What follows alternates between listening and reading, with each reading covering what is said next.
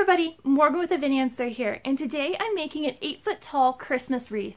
I'm working with a local restaurant who's turned into a Christmas pop-up bar for the holiday season, and they needed a prop specifically to direct traffic in one direction inside the restaurant, as well as creating a fun photo opportunity inside.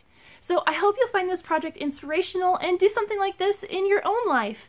If you want to see more projects and how-tos, decorations, and party inspiration, be sure to check out my Patreon page. It just launched, and I would love to have you join if you'd like to get some sneak peeks behind the scenes of what I'm working on and more projects like this. So let's get right into the project.